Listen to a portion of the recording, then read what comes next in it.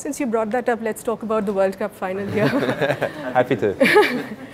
You were playing India in India, you have the home crowd, you knew that they would be cheering against you. India was coming into the final with a 10-match winning streak. So basically, the odds were stacked against you in every which way. When you approach such a match in such a situation, what sort of conversations do you have as a team to overcome the mental hurdle of taking these on? I think you can tell yourself any story. I mean, it's going to be a huge match. It's going to be one that you're going to remember for the rest of your career. You're going to look back at forever. So I think you can get caught up in the moment, or else you can see it as an opportunity where you can go out and try and perform.